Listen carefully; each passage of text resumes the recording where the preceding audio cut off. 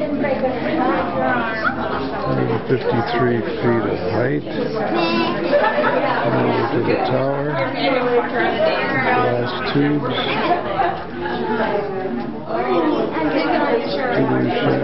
Cylinders.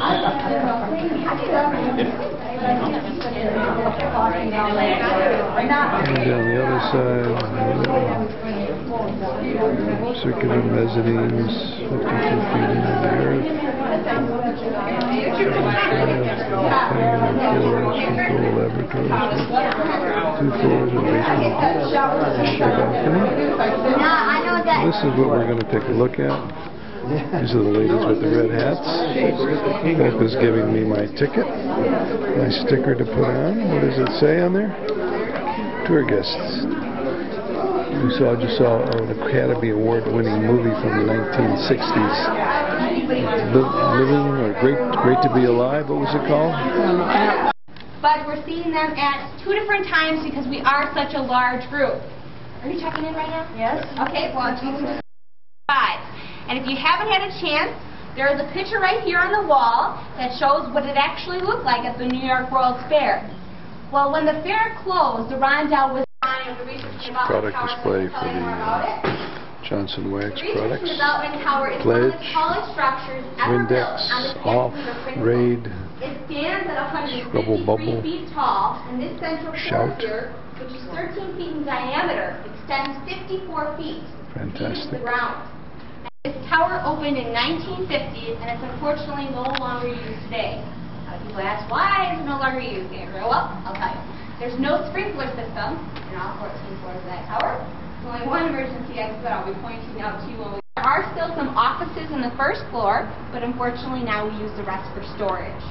We will not be going into the tower, but we will be walking right underneath it. As we're walking down this walkway path, I will encourage you to look to the left. There's a building that kind of looks like a hospital. It used to be a hospital. It used to be St. Mary's Hospital, and that's where our research and development is done now. Is there any questions? So there's the administration building. We're going into that. That's got the cafeteria. No film, she said, after we go through this.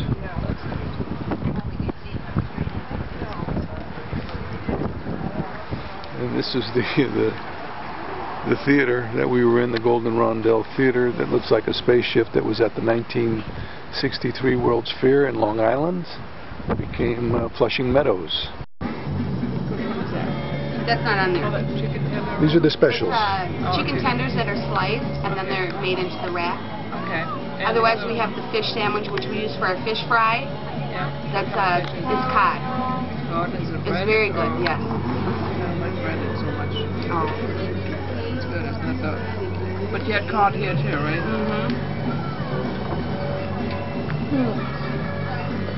Where's the cod? You can have a broiled cod dinner if you like. Yeah, this is Racine. This is Main Street right here. That's going over. Looks like the bridge is going to go up. We got a boat coming from somewhere. I don't know where it is, but gate's going down. It must be on the other side. Oh, there's that sailboat. The sailboat's ready to come through. Go on the Great Lakes. This is a Great Lake port.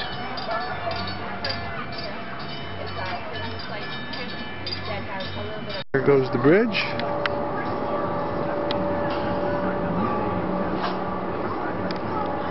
Rising into its enclosure on either side.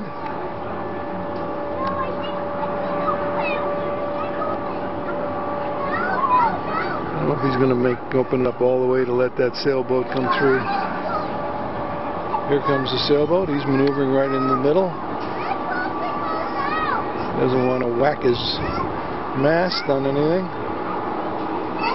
That's about the size of the one we took in the Greek Isles, but that's about 37 feet. Sleeps about 8 or so, maybe 10. Very similar. Powerboat going through. So the bridge is all the way up now, and it's totally open position, and soon it'll start coming down. There's a little Zodiac coming right behind it. That's a 45. That's a Legend 45 right there. That's the life, huh guys? Whoops. Legend 45, captain and crew.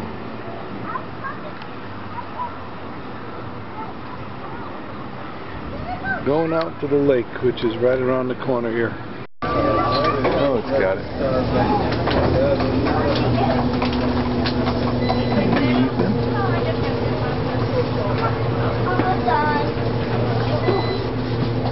On the shoulders, the big open arches are flying buttresses. That's the Gothic styling, and combined it is postmodern. Now, post means after.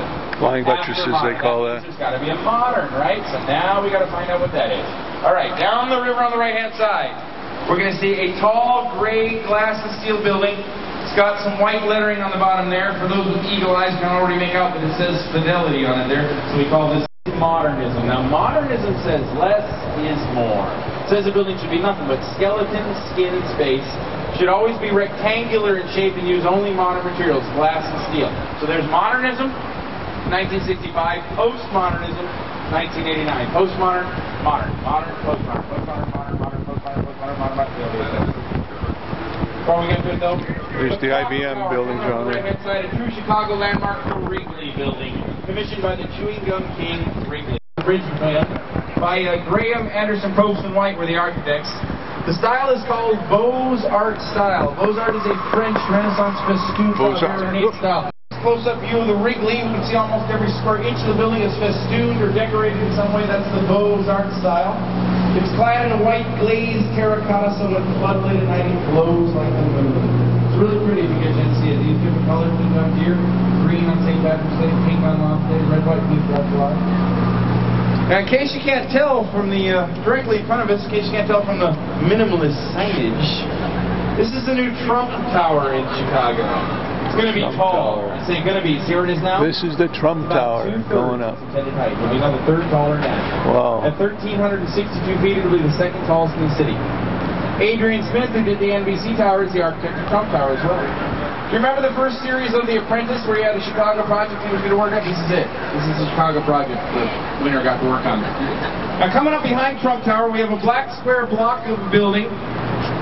It's built in 1973 as the IBM building. It's now called 330 North Wabash, but it is a very historically significant structure. The last commission here in Chicago of a very important name in architecture, Ludwig Mies van der Rohe. Van der Rohe's building. Germany in 1938. Having been head of the Bauhaus School of Architecture there, came here headed up the IIT, or Illinois Institute of Technology's architecture. That was the IBM building that I interviewed and decided to stay in Paris. Interviewed with Terry Lautenbach from Cincinnati fame. But he had this one student, so you know, gotta get out of the box, dude. Look at nature, look at flowers, look at trees. There's no boxes in nature. Maybe you should do pebble shape. Terminating in semicircular valleys, all emanating from a central stem. Maybe you should do the 1967 Arena City. His name was Bertrand Goldberg, an actual student of Ludwig, way back in Germany in the 20s. And here we have in Chicago, right next door to each other, the student rejecting the 1910s. He called it Curvilinear Flower Form. There's Walensky's. Thank you very much, Al Savitz. We'll have to do that again. I guess they like the water, Smith & Walensky's. Chicago little nickname things. These are corn covers. Designed to be a city within a city. This is where I was going to take a boat taxi to work from the suburbs. And the guy at lunch said, you want to come to Chicago? You got an option of going to Paris or Chicago? You out of your mind? He wanted to entice that whale meal tax crew back to sweet home, downtown Chicago. So build a circle with a center, bring it back to another bridge. Right. This is where we found the corkscrew polka walking around. Back to 1913. Ready to do the time warp? Jump to the left, step to the right, count the gypsies, right? Yeah, you know where they are. Frank Lloyd Wright. most famous name in Prairie School architecture, said architecture should come naturally out of its environment. And the broad horizon, broad-shouldered prairie inspired a broad horizon, broad-shouldered architecture. Now, George C. Neiman's was the name of the actual architect who built the Reed Murdoch & Company warehouse building, the brick building come up on the right. Built in 1913 as a grain, like ears of corn or wheat from the grain storage days. But also note that this building is asymmetrical. Wider to the right of the clock tower than the left. More window bays to the right and tower left. It's not built like that. It's built completely even on both sides. But when they widened the street and the bridge were about to go under, the building was in the way. They're going to go around the building. Now, Chicago, baby, they went right through it. Just hack off a whole chunk of the building, put the street through Chicago like simple solutions to it. Graham, Anderson, Probst, and White. Here's the merchandise mart. It was the biggest building in the world for years, I think until the Pentagon. Doodad decorations, that's Art Deco. Art Deco. 4.4 million square feet of floor space. When completed in 1930, this is the largest office building in the world and remained so until the Pentagon opened up for World War II. Now, when the post office saw this place with all its doors and addresses, they said, "Okay, you get your own zip code." First building in the world with its own zip code. Commissioned by Marshall Field and Company to be the great central marketplace of the nation, where wholesalers and buyers would come together to do business. But you know the date there? 1930. Whoops. Heading into the Great Depression, followed by 4 years of World War, there'd be no wholesaling. Marshall Field lost their shirts on the building, had to sell for back taxes in 1945. Also the birthplace of the city.